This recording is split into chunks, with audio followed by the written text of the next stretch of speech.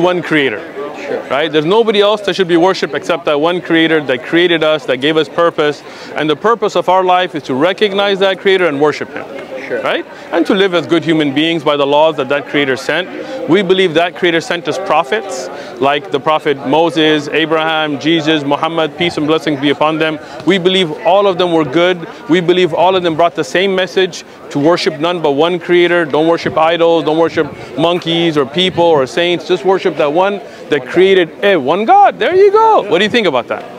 Yeah, I think it's... Makes sense? Yeah, the creator, there's only usually one creator. Someone has to be, right? Creates a car, that's the creator that made There you go. Makes sense. And that creator would know best how that car should function, right? Exactly. So that our creator wouldn't leave us without instructions, right? Like when you get a car, you get a user manual, right?